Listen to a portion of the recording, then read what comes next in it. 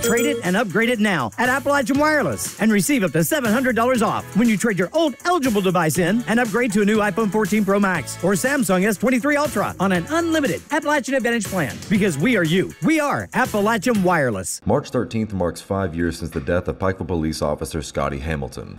To those who knew Hamilton, they would call him a friend and a hero and say that his legacy will live on. On the anniversary of his death, Pikeville PD offered their thoughts and condolences of their fallen comrade. As a department and as a community and as personally, one of my main goals as a PIO when I took the promotion was to make sure that Scotty's memory lived on. In any interview I could do or anything I could do with the media, I want to make sure that happened. And that's the goal of everyone in this department and the city itself.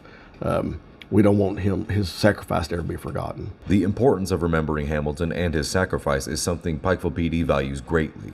Every year, they visit Hamilton's gravesite with his family as a show of respect. Scotty was a great officer and a great friend and just an all-around great guy to be around. He was fun to be around. He made the shift go by faster. He did things that were very professional, and he made sure Scotty was a true public servant, and he took that so serious. His dream was to be a police officer, and that's what a lot of people never get to live their dream out, and he did.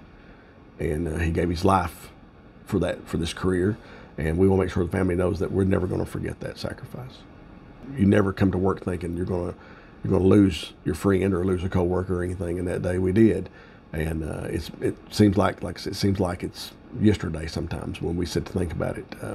But today we're going to visit his gravesite with his family, and we're going to talk about Scotty and tell stories about Scotty, and then keep that memory alive and make sure his family knows that we miss him. Reporting for Mountaintop News, I'm Nick Collum.